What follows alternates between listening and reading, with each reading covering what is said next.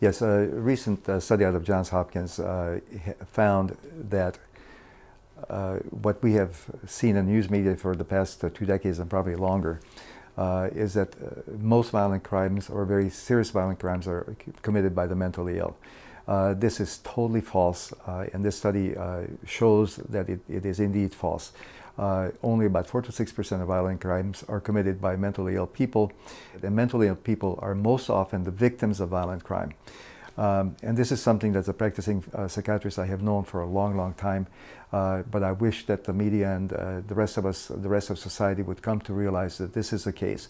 Mentally ill people do not, for the most part, commit violent crimes.